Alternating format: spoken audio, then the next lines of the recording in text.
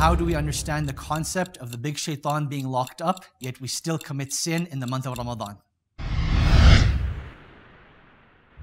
The Prophet ﷺ in an authentic hadith tells us that the shayateen are locked up in the month of Ramadan. And people will often use that as an excuse that I can finally stop sinning. But what we fail to understand is that shaitan being locked up does not necessitate that you will stop sinning.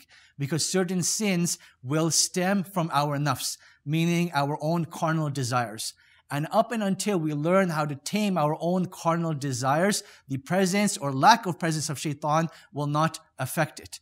So what does it exactly mean that the shayateen are locked up in the month of Ramadan? We don't actually know. We submit to the fact that the Prophet ﷺ told us this and we accept it. What do we need to do is work on our own selves. So those situations, those circumstances that make us susceptible to sin, we want to try to avoid.